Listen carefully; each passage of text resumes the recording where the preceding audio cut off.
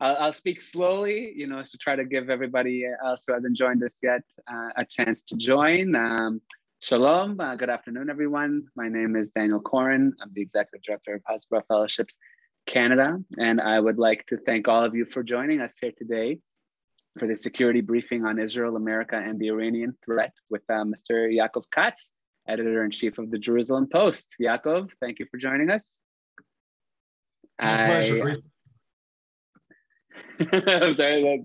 I would like to thank, obviously, all of you who are here today, and for all our students here today, happy to see you. For all our wonderful community members and supporters, thank you for being here. Thank you for supporting our mission to train and empower student leaders to combat anti-Semitism on campuses from across North America.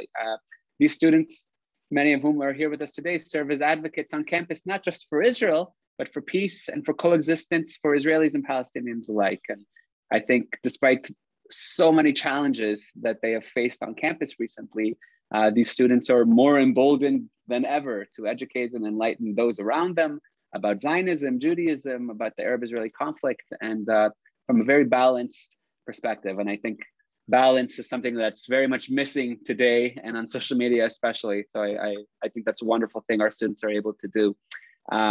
I'd like to take this moment now to introduce Mr. Katz, who is, as I said, the Editor-in-Chief of Jerusalem Post, previously served for close to a decade as Jerusalem Post's military reporter. He's the author of Shadow Strike, Inside Israel's Secret Mission to Eliminate Syrian Nuclear Power, and the co-author of 2 books, Weapon Wizards, How Israel Became a High-Tech Military Superpower, and Israel versus Iran, The Shadow War. In 2012 to 2013, Mr. Katz was a fellow at the Neerman Foundation for Journalism at Harvard University and was a faculty member at Harvard's Extension School, where he taught an advanced course in journalism. I will say again, Mr. Katz, thank you, Yaakov. We're so happy to have you. I think I can go right into it. Please. Wonderful. So I think most of us might know that Yair Lapid was just recently on a 3-day trip to Washington to discuss the Iranian threat, which was also the primary agenda item for Prime Minister Naftali Bennett when he was recently in Washington. To your knowledge, what was discussed, pertaining to these issues, and does it appear that the White House and the Israeli government are close to being on the same page here?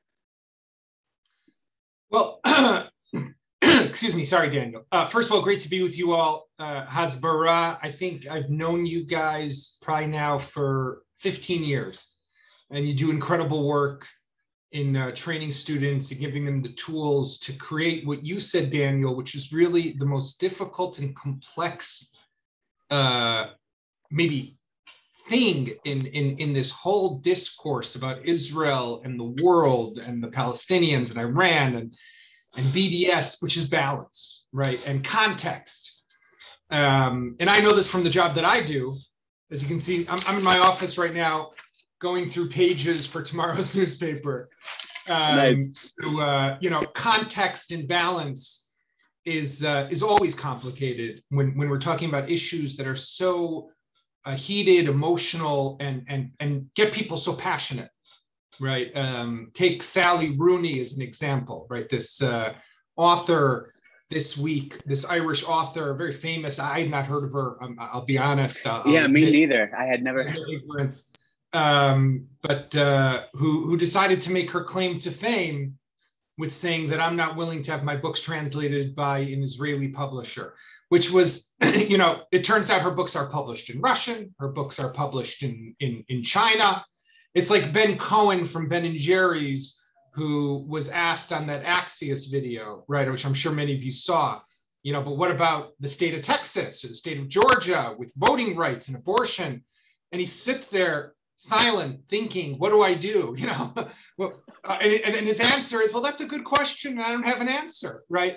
This all they have is this magnet that draws them to Israel because we are an easy target, because it's popular, it's woke, it's exciting. Maybe it gets you some friends, maybe it's cool, I don't know. But I think that all of us who are here know the truth and know how complicated these issues really are, and And I commend you guys, Daniel and Ellie and Robin and all the other top members of Hasbara's great staff for the fantastic work that you do. So with that, talking about Lapid. So yes, Yair Lapid went to Washington for a meeting with Tony Blinken, the Secretary of State. He also met with Sheikh Abdallah, who's the bin Zayed, who's the UAE foreign minister. He had meetings with Nancy Pelosi, Speaker of the House, and with Kamala Harris, the Vice President, and other members of the administration and Congress. The purpose of the meeting, I would say, was probably twofold.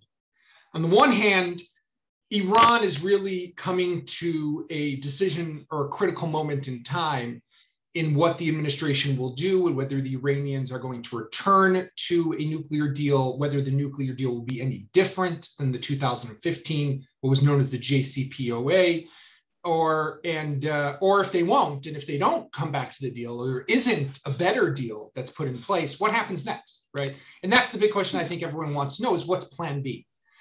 Israel has some ideas of what plan B should be. The Americans have different ideas of what plan B should be. And I think that what Israel's trying to do right now is really align itself and get America on the same page so that if the deal does not happen and it's not a better deal, what does happen next? We could talk a moment about that. At the same time, there's another big issue, which I actually just wrote a piece about that'll appear in tomorrow's paper. We'll go online a bit later this evening. This is the Jerusalem Consulate, right? This is a big problem for Israel. And I think that a lot of people don't necessarily understand or have fully internalized how big an issue this is. But the administration has basically said that they intend to open a US consulate in Jerusalem to serve dedicated to the Palestinians. Now, the reason this is a problem is because there's an embassy now in Jerusalem that is for the United States. The US has an embassy, right? That was opened back in 2018. And for the administration to now decide to open a consulate, first of all, it's unheard of, right? You don't have an embassy in a city that is a capital of another country and a consulate that serves another entity, right? It just doesn't exist anywhere in the world. But it also undermines the recognition that Israel received from the United States in having Jerusalem as its capital. Now, this is complicated for a number of reasons. One is that it undermines the coalition in Israel. There are members of this coalition, as we all know. I call it the kaleidoscope coalition, right? Because it has members of the right, members of the left. It has an Arab party. It's got across the board. It's a beautiful idea on paper. It's very complicated to practically work with. But there are members of this coalition from the right-wing flank who openly are saying that if this happens, they might not stay in this government, right? Because remember, the government would have to give some sort of approval to the United States to open this consulate in Jerusalem. So this has the potential to bring down the coalition. So there's a lot of people in the coalition, including the prime minister, including the foreign minister, who are very concerned about this possibility. I don't know if they're able to convince the administration. We saw yesterday, Secretary of State Blinken made a comment that they're moving forward with steps to open the consulate and the reason he said was we wanted to deepen ties with the Palestinians.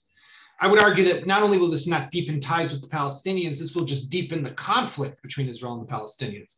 Because what this will do is forget about undermining Israel's connection to Jerusalem. We don't need someone to tell us whether it's our capital or not. It's been our capital for 3,000 years.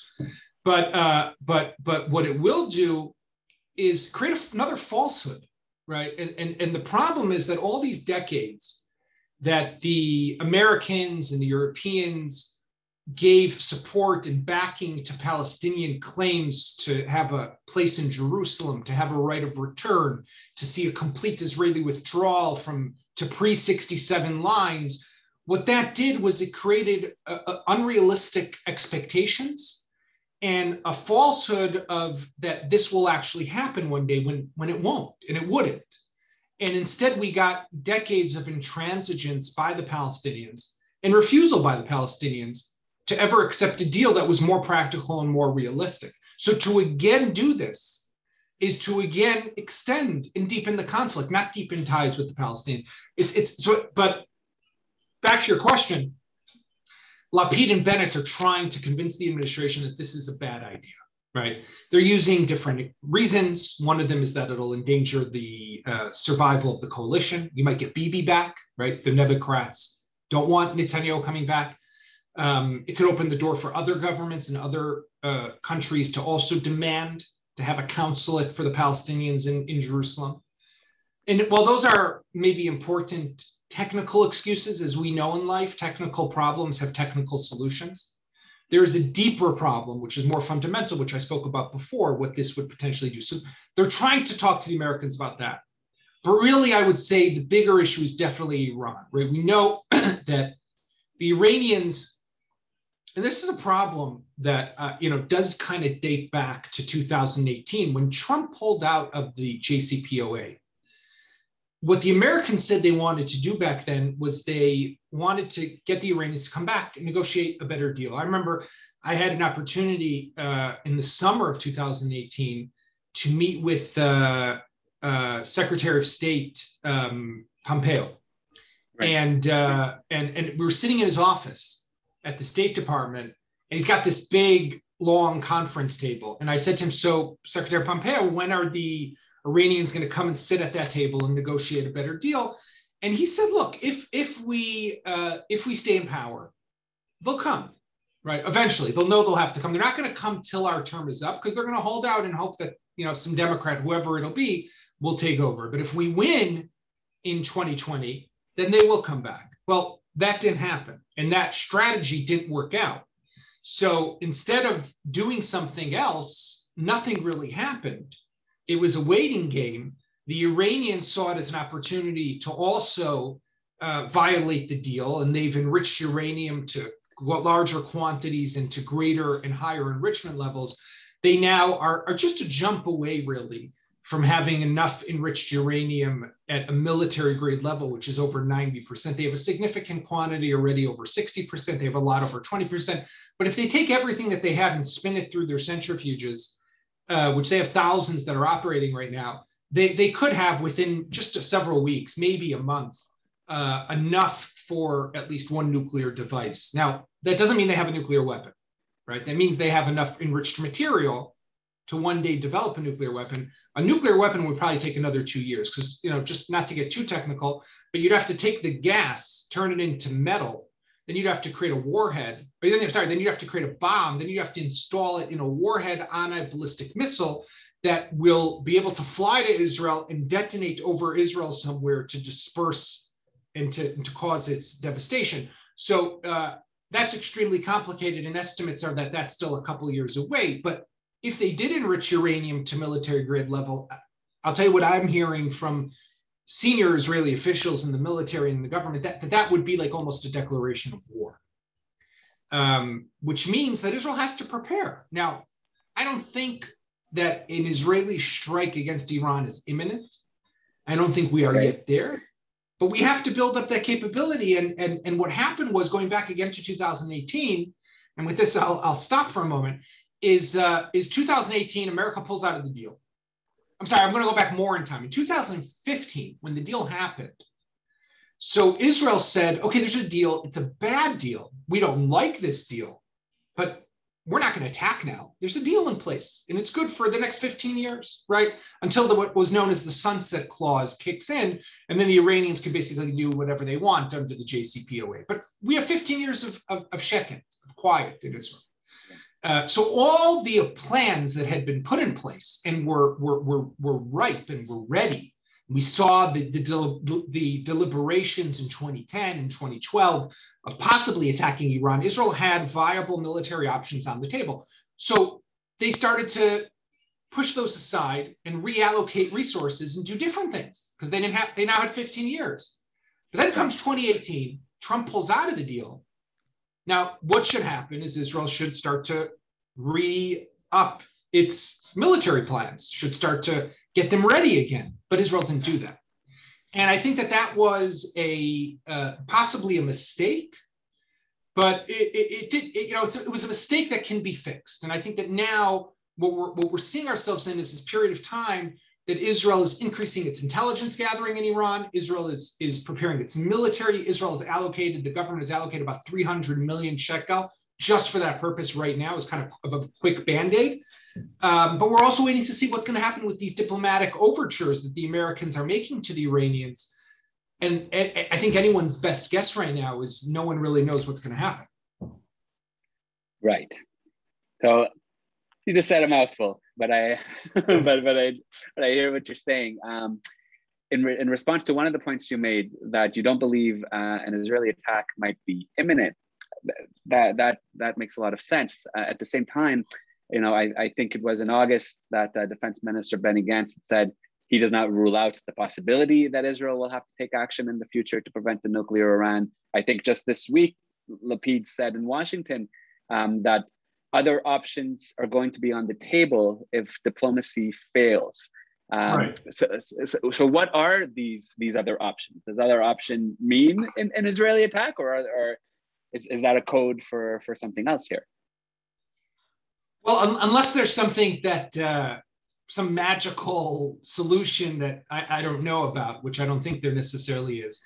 That's language for a military option.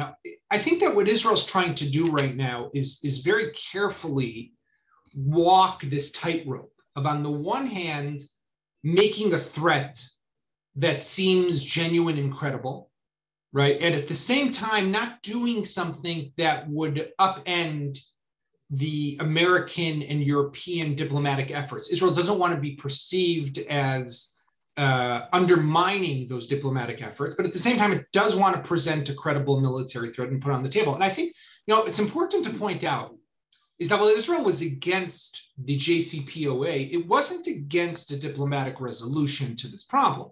Israel still, and has always believed that this is an international threat and challenge, and that it requires a diplomatic solution. And not every solution is through military means, right? Israel used military means to destroy Saddam Hussein's nuclear reactor that was being built it was called OC-Rak outside of Baghdad in 1981.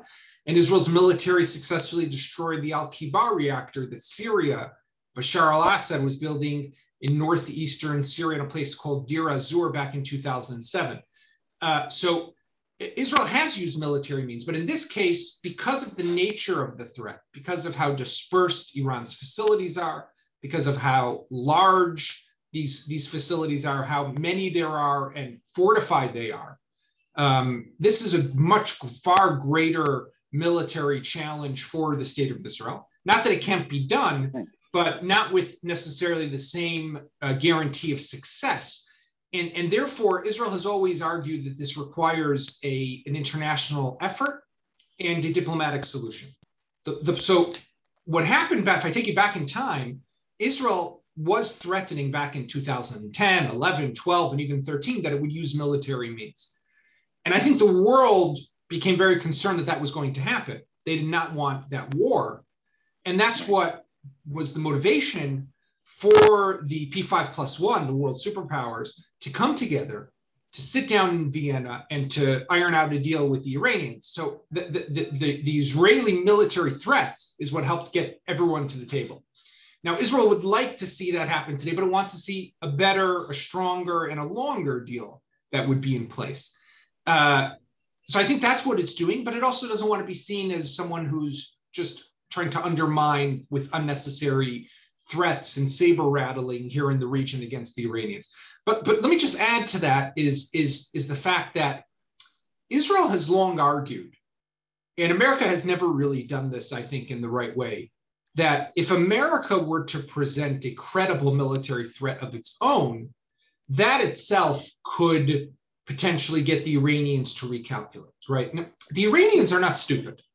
They look around and they say, okay, what price could we potentially pay? Now let's look at what's happening right now in the Middle East, right? The Biden administration has basically decided, and I don't mean this necessarily as a criticism of the Biden administration, but these are just the facts of what's happening. They've decided that they want to roll back their presence in the Middle East. They've pulled out of Afghanistan. There's talk of them pulling out of Syria. They're playing less of a role today in the Middle East. By the way, this happened also under Trump, right? And the result of this is that if you're the Iranians and you see all this happening, you say to yourself, look, the Americans don't have an appetite right now for a military adventure that would take them to attack us. And therefore, we probably have a safe bet that we can continue with our program without any real risk of military intervention or an attack by Washington. Israel's a different question, right? Now, if on the other hand, imagine for a moment that the Americans said, even Trump, go back in time, and I've heard Israeli officials say this as criticism of the way Trump did things back in 2018. But imagine if Trump, after pulling out of the deal, had taken 100 F-35s and F-22 Raptors and F-15s and flown them over Iran. They didn't do anything, just flying over Iran. Imagine what that would have done to the Iranians. And, Bogi Ya'alon, who was the former defense minister in Israel and former chief of staff, once he always used this one example. If you go back to 2003, right? America invades Afghanistan after the 9/11 terror attacks. And then in 2003 goes into Iraq. And if you look at the America in 2007 put out what was known as the NIE, the National Intelligence Estimate, which was like the intelligence community came together with its estimate about Iran's nuclear program. And they agreed and they concluded that in 2003, the Iranians suspended their nuclear program. Israel and America had an argument. Israel said that in 2005, they renewed their military program. America said they didn't, and that was where there was this disagreement between Israeli intelligence and American intelligence. But why did they suspend in 2003? There, everyone agreed. Why? Because they saw America go into Iraq. They were already in Afghanistan, and the Ayatollahs in Iran said to themselves, we're next, right? We better stop. So when they saw a credible threat, they recalculated. The most important thing to them is the survival of their regime, right? They want to stay in power. And I think that until now, we still have never really seen America present a credible and genuine military threat to the Iranians. And without that, it's going to be very difficult to get them to agree to a deal that's going to guarantee and safeguard Israel's genuine concerns of what would happen if the Iranians continue on this current track. Right. You had recently written in a recent op-ed in the Jerusalem Post about this, and that Netanyahu's strategy to convince former President Trump to withdraw from the JCPOA had actually failed. I believe you used the word failed. Is this the reason what you're referring to here, or is there, or can you elaborate on that for the members of our audience? Well, I think the reason is basically kind of most of what I was just saying, but it's the fact that they withdrew, but there was no other plan in place, right? And so what happened was from 2018, and now we're at the end of 2021, nothing dramatic has changed except for one big thing, is that the Iranians have made some significant progress, right? So there was no new diplomatic resolution. There was no, Israel neglected and put aside its military option. The Americans obviously are not interested in a military option of their own. So while the deal was, again, it was a bad deal, right? And by the way, when something's a bad deal is when everyone in Israel, from the left and the right, agree that it's a bad deal, right? This is something that I think a lot of people tend to overlook, is that you had, back in 2015, when this deal was signed, you had the left wing, the Labor Party, you had the right wing, the Likud, and then it was the Jewish Home. Every party across the board in the Israeli parliament, who never agree on anything, right? We're all in agreement that this deal was a bad deal. So if you're able to unite the Israeli parliament on something, then that must mean that something is really a serious issue.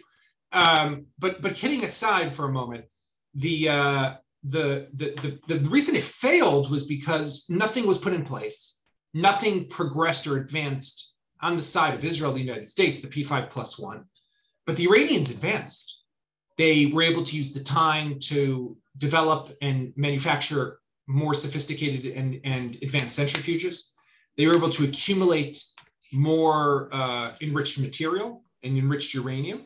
And they were also able to make progress, we assume at least, with the weapons program, right? And maybe not in physical sense, but definitely in technical and scientific sense, in doing the work and the research and the designs for the day that they would decide to break out and to begin to build a bomb. So they used the time smartly to reinforce their facilities, but the world did not. And I think that's why we essentially, that's why I called it a failure, was because it was a good idea in the sense of, yes, this is a bad deal, let's get a better deal, but nothing really happened. Nothing filled that vacuum.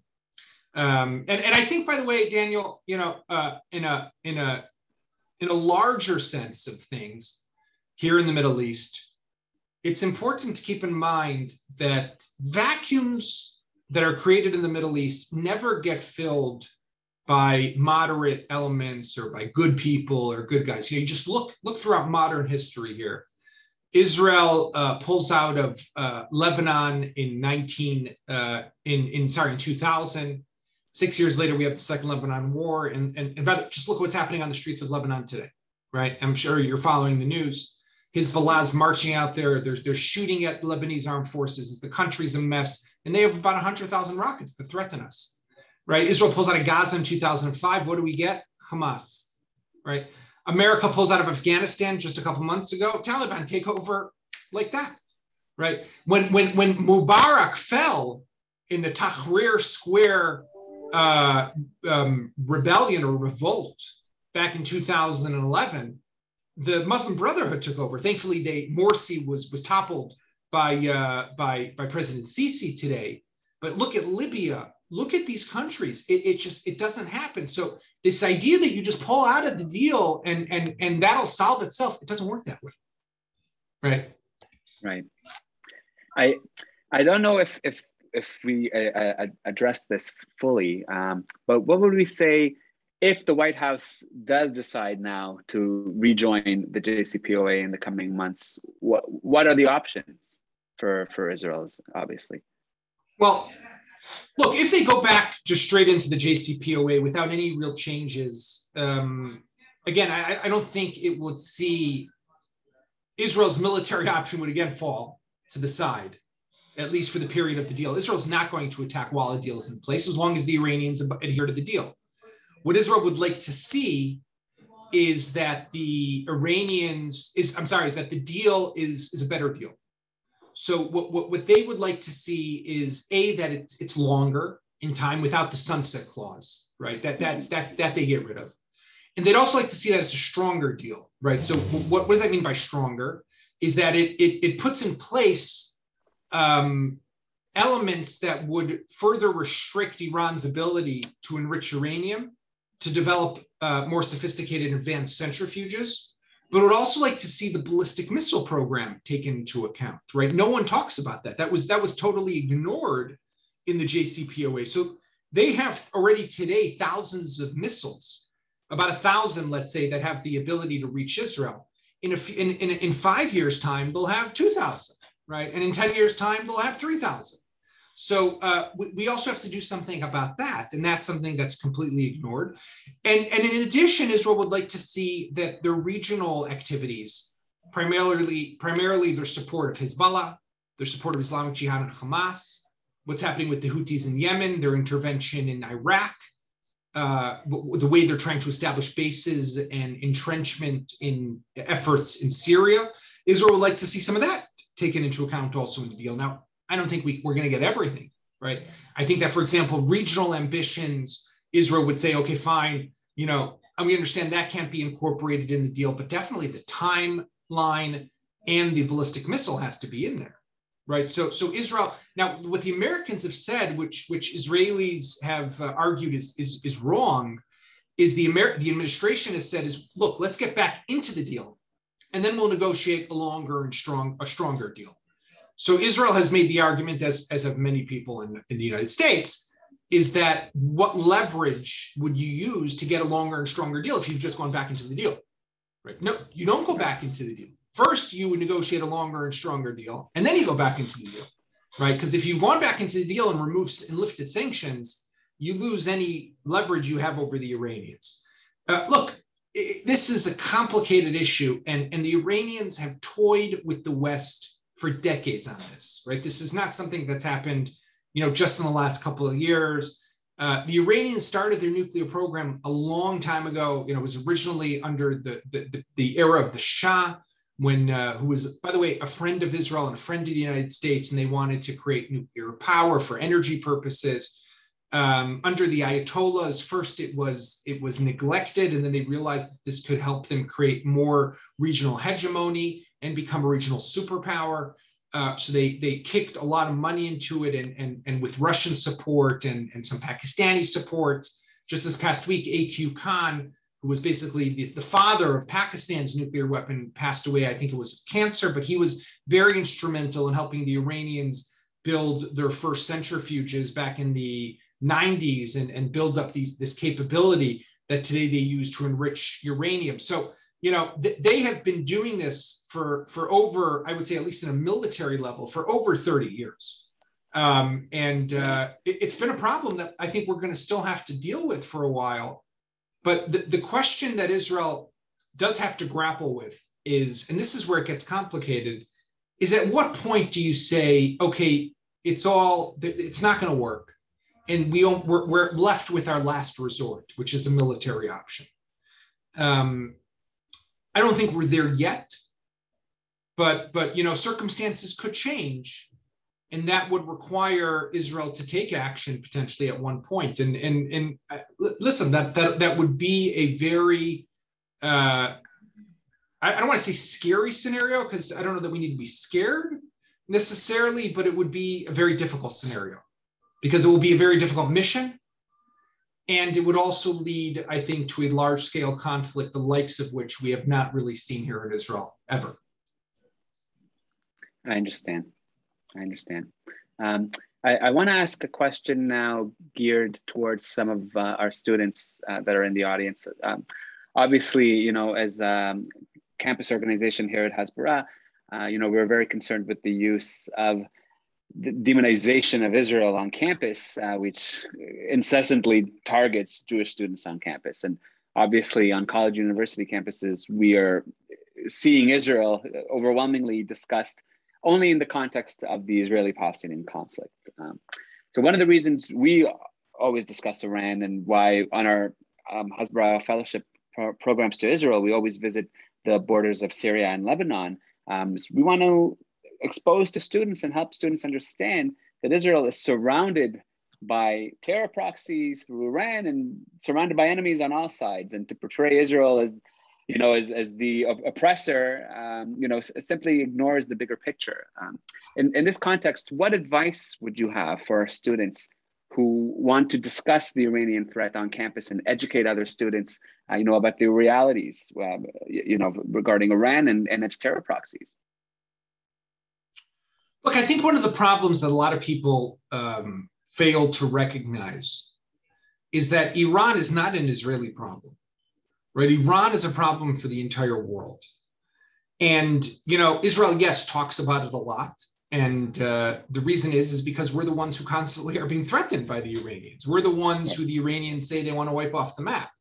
We're the ones who just today, today or yesterday, the Iranians threatened Israel with annihilation if we keep up our so-called military adventures.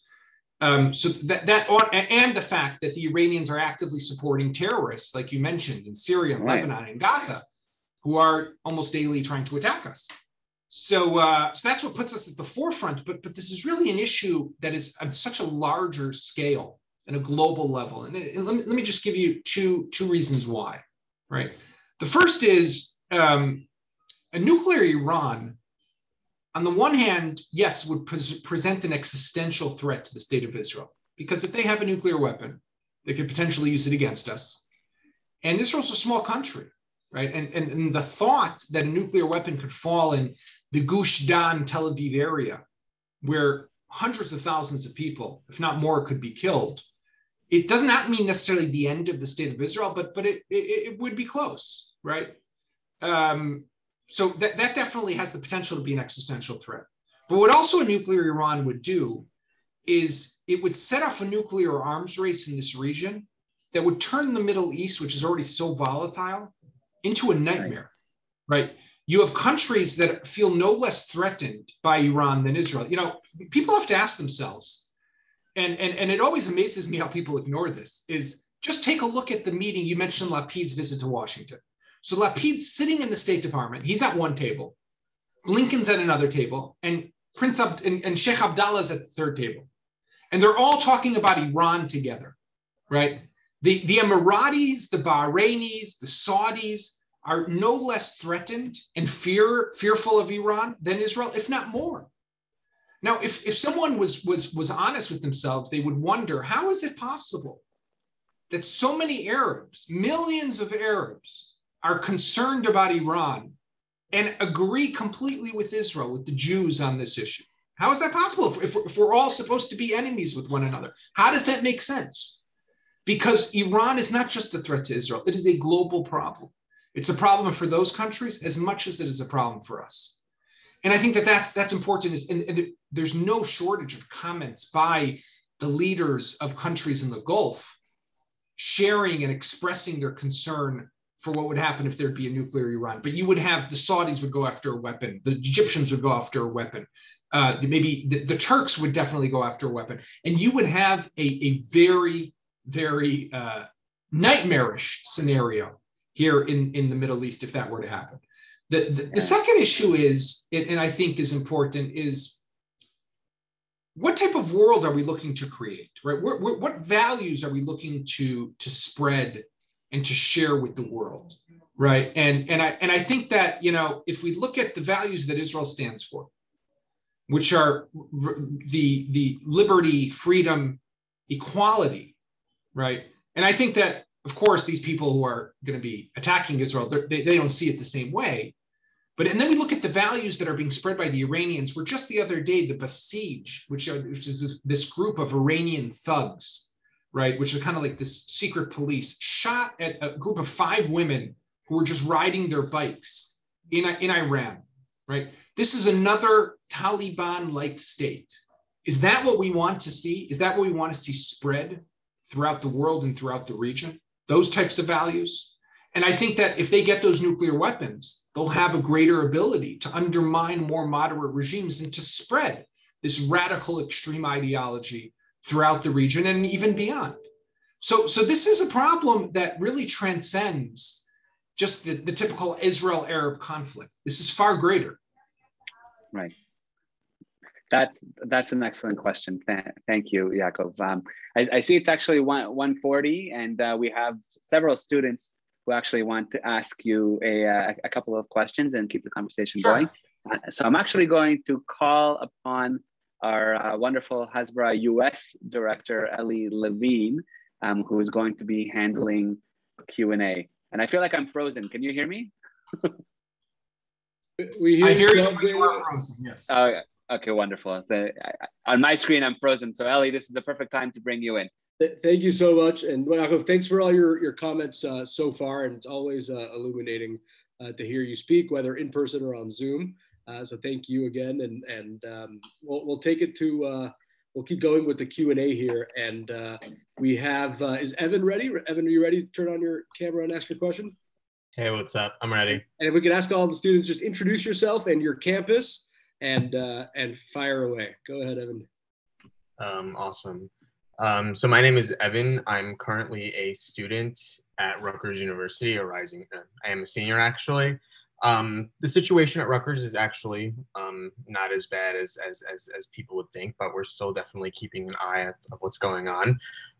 So the question I wanted to know is, I know that there's still sort of widespread bipartisan support for Israel among both parties.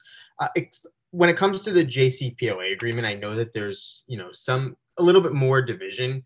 Do you foresee the Biden administration possibly implementing or pushing through this policy, given the political pressures from some in his party, and then also given the fact that it was something championed by the Obama administration in 2008 and 2012, and something that Biden said he wanted to get back into while he was running for office? I think that definitely Biden would like to see some sort of resolution to this issue with the Iranians, right? His objective is to just get this off his plate, right? This is not what he wants to be focused on. This is not where he wants to be investing his political capital. He would much rather be pushing through his infrastructure bill. He would much rather be getting things done in the fight against COVID. There are other issues that are far more important for the Democratic Party right now than the Middle East, right? You see that even with talk about the Palestinians, right? This is not a top priority for them, which is very different than previous Democratic administrations. Look at Obama, look at Clinton as examples, right?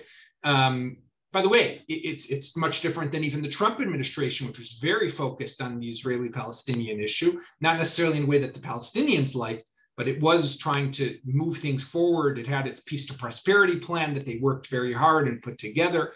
And it's an interesting read if you ever want to go back and look at it. But, and also, of course, the Bush administration, George W. Bush with his roadmap and the Annapolis conference, and they tried numerous times to restart the Israeli-Palestinian peace talks. So the Biden administration, I think, is just very hesitant to get overly involved or too deeply involved here in the Middle East.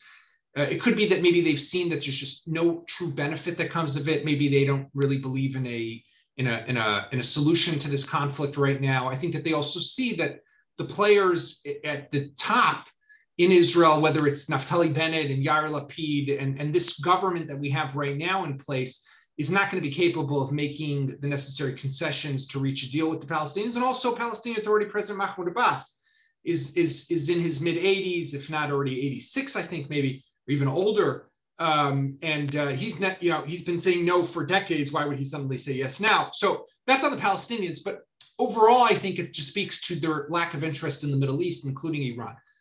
So I think they want to see the JCPOA go through. Remember, Biden was also the vice president of Obama. He was there when Obama pushed through the JCPOA back in 2015. He would like that to happen again now as well, and just get this off his plate and not have to deal with it, right? But that's not a proper, I think, strategy, right? You don't just hope that something goes away and it goes away. It doesn't just go away.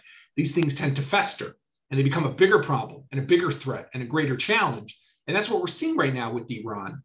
I think, again, getting back to just something I said before, it's very interesting that you have the Gulf states standing together with Israel on this issue and are really trying to push the Americans to take a tougher stance. We heard Blinken yesterday make a comment that I say might be the first time where he basically said, look, the window for them to return to the deal is closing. And we're going to have to start thinking about other options as well. That's interesting to start to hear from the Americans. It's a recognition that just a return to the JCPOA is not going to be as simple as they thought it would be. By the way, that also has to do with the fact that there's a new president in Iran, Raisi, who took over just a couple months ago, far more radical than Rouhani, who was the former president. While he doesn't call the shots, you still have the supreme leader Khamenei, but he definitely carries a lot of sway in helping to set policy. This guy's not a good guy. So, the fact is that the Iranians are not rushing, and the Americans don't have a lot of leverage right now over the Iranians when it comes to that. Thank you for that, Yaakov. And we have a few more questions lined up here. And if anyone wants to ask a question, if you just click on participants on the bottom, and then you'll see a raise hand button and icon, please feel free to do so. And if you'd like me to just ask your question, you can just put it in the group chat. And we have, I see 3 hands up at the moment. We'll call on them. And Yaakov, we have about 15 minutes left. And whenever we have you or any of your JPost colleagues, we run out of time for all the questions. So maybe you want to go rapid fire here with the go ahead. If you have time. And if we run out, it'll have to be till next time. But I see Taylor. If you'd like to just introduce yourself and your school, Taylor, and go ahead. Hi, yeah, I'm Taylor. I go to York University in Toronto.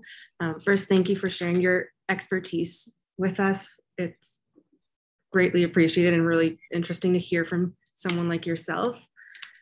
I was wondering, what role, if any, does Canada play in all of this? I know that Canada and Iran have had really rocky relationships in the past, and Canada isn't as involved as the US is, but I was wondering if there are any implications or ramifications of Canada being an ally of the US and also of Israel. Look, it's a great question, Taylor, and thank you. I've been to York University. It's a nice school. I I think that first of all, Canada is definitely a friend of Israel. And the Trudeau government, yes, they don't necessarily see eye to eye on a lot of issues, but has always stood with Israel, I think, on when it's come to key challenges, and whether it was on anti-Semitism and calling out the singling out and the demonization of Israel in international forums. And Canada is also a member of NATO, right? So they do carry sway there and have influence over these international organizations. I don't think that anyone would expect Canada to take any military action or to play a greater role in that sense. But I think, like all countries, what's important here is that people are very clear and unequivocal in what needs to happen and who is right and who is wrong. And that's where Canada could play a role, right? And that's where all countries can play a role, is making it clear what needs to happen, what is a right and legitimate resolution to this conflict or to this threat with the Iranians, and how Israel is on the right, and it's not the other way around. And that's important for people to hear. Like, if you're facing a challenge on campus of where people are saying, well, Israel is the aggressor, Israel is the one who's creating is hostile, Israel is the one who's stoking the flames of this conflict, and there's no one on the Canadian government side who's willing to say, no, that's not the case, we need to be clear of what's really happening, then that's a problem, right? So I think that's what we need to always demand of our leaders. It's not always going to be send an F-16. It's not always going to be, something at the United Nations Security Council table. It's even just having moral clarity on what is right and what is wrong. Let's go to Kobe. And Kobe, go ahead. If you want to introduce yourself in school. And hey, how's it going? My name is Kobe Ackerman. First of all, I just wanted to thank all the amazing advisors over here, the donors, and thank you specifically you, Yaakov, for coming and giving us your time. Most appreciated, as my friend Taylor said.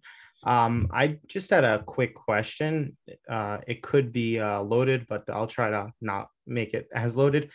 Let's talk 10, 15 years in advance. Pretend like let's say there's like a ripple effect. If Israel somehow has to go into Iran, what's going to happen with, let's say, Russia, China? I mean, Israel already is a little bit entrenched in Iran with the Mossad. Some of us are familiar with Apple, I forgot the Apple TV show called Tehran, they're already in Iran, whatever. So would China and Russia maybe get on the ground in Israel, and even something crazier than that, North Korea, who they have no value for anything, they can just shoot away? Like, what do you think about that? I don't think we have to worry about North Korea here in Israel. I think North Korea plays a dangerous role in proliferation of nuclear technology. It was the North Koreans, for example, who helped the Syrians build their nuclear reactor back that was destroyed by Israel in 2007.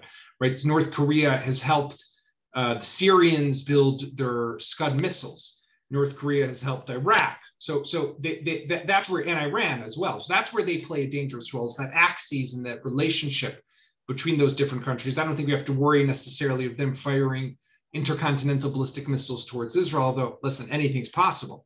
But that's not something that we need to, I think, be concerned about. And China and Russia, they might not say it in the same way, but trust me, they're just as concerned about an Iran that becoming nuclear. Iran does sit to the south of Russia.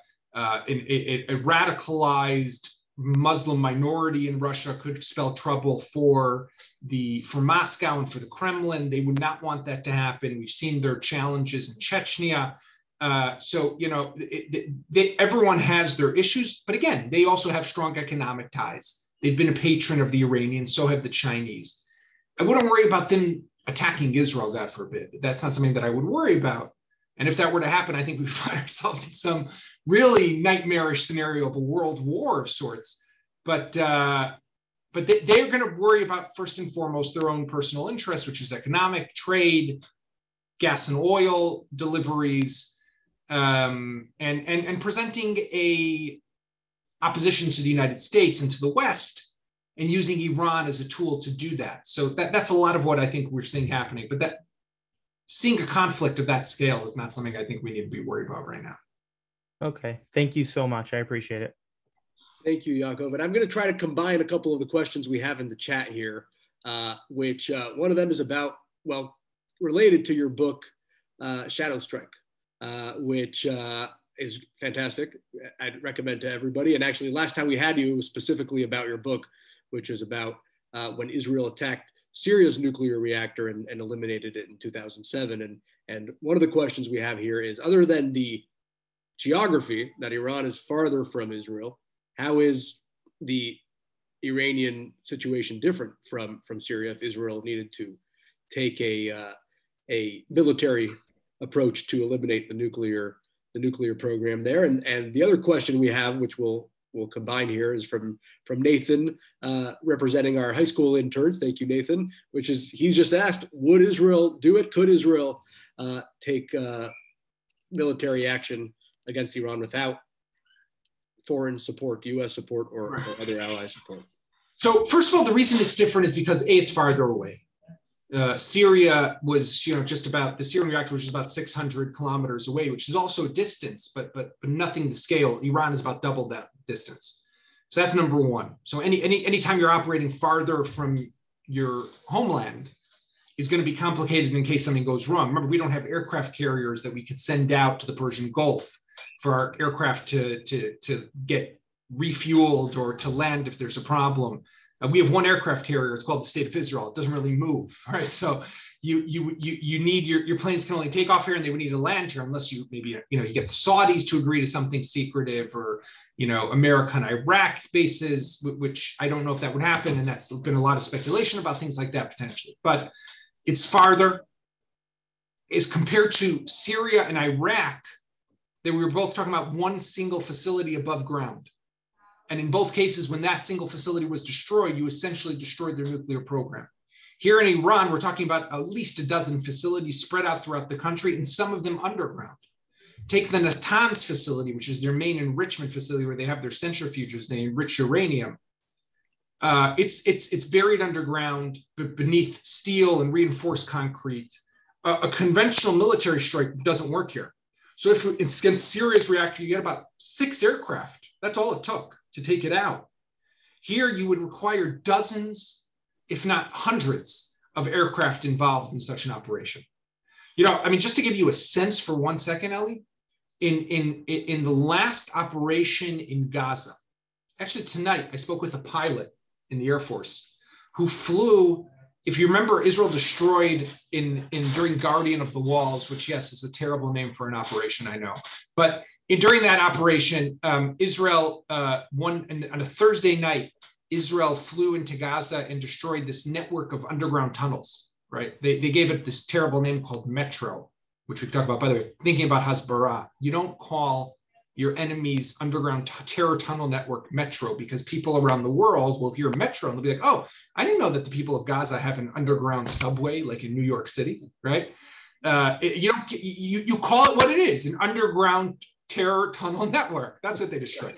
But someone in the army, and I said this actually, the IDF spokesman at the time, I'm like, what is wrong with you guys? But anyhow, you know how many aircraft participated in that attack? And this is just Gaza. 150 fighter jets. Wow. In wave after wave after wave. And that's in Gaza. So imagine what you would require in Iran. Now, despite all of that, and this gets to the second question, is Nathan, I think it was, right? Is that Israel can do it. I think that Israel does have enough capability. And this is what I hear, what do I know? But I hear this from the military experts, is that Israel does have the military capability to attack some of these key facilities to cause enough damage to set them back. Can Israel destroy Iran's nuclear program for good? No. But by the way, keep in mind is that also in 1981, when Israel destroyed Iraq's nuclear reactor, everyone thought that it was just going to be suspended, but they never got it back. Right? In 2007, Israel destroyed Syria's nuclear reactor. Syria could have tried to rebuild it. So there's always that chance. What you have to hope for is that with your military intervention, something else comes afterwards that prevents them from building it up.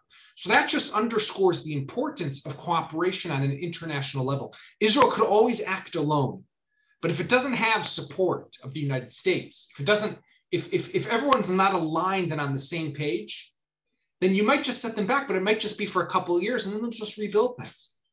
Now, we might find ourselves at that point one day. We might find ourselves at the point that Iran is enriching uranium at military grade levels. They're building a bomb and America is standing by and doing nothing. And Israel will have to decide what it does. And maybe setting it back is going to be the best case scenario and is going to be worth the price we will pay in the war that will ensue with Hezbollah, with Hamas, and maybe with Iran and Syria. But in an ideal world, you want your military strike to have international legitimacy, because you will need massive international intervention to ensure that they don't just build everything again. And that's what makes this all the more complicated. Yaakov, thank you. And fortunately, we're out of time for more questions. And I see Hannah and Tamar's hands were up. Please email them to us and we'll do our best to answer the questions. And I promise next leadership session, you're first, Tamar and Hannah. And with that, I'll just announce what we have coming up next. And Yaakov, thank you so much for doing this. My pleasure. It's always illuminating to hear from you. And we hope we'll see you in person for Hasbara Fellowships in person. Yeah, I look forward to seeing you guys, and Ellie, Daniel, Robin, all you guys, and all the students out there. Really keep up the amazing work. You make Israel stronger and safer, and I know it's tough. Trust me, I do. I've been to a lot of your campuses over the years, and I've had the opportunity or the privilege to be heckled and screamed at.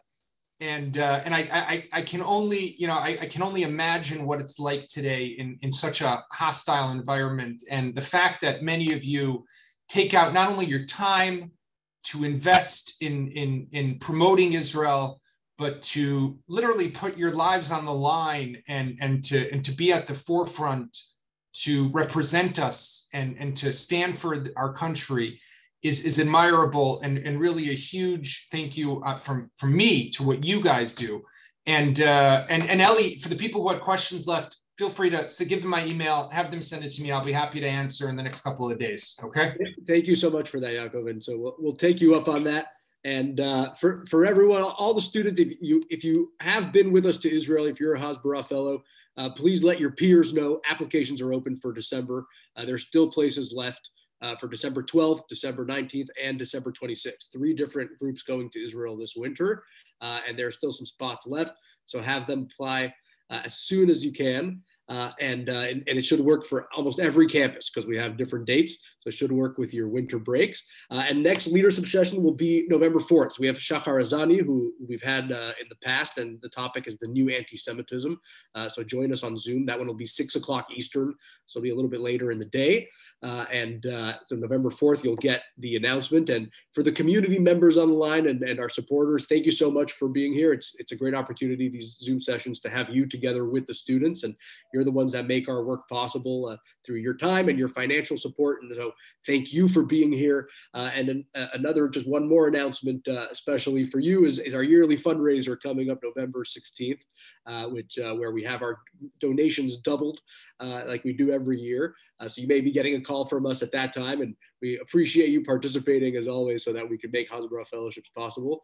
And so thank you for being here. Thank you, everybody. And I look forward to being in touch and to continuing to do our work together, to standing up against anti-Semitism, standing up for Israel, and making the world and making our campuses a better place. And so thank you all. Thanks for joining us. See you next time. Well said, Ellie. Kol hakavod. Thank you. Thank you, Daniel, for moderating. And thanks, everybody, for being here. And Yaakov, thank you again.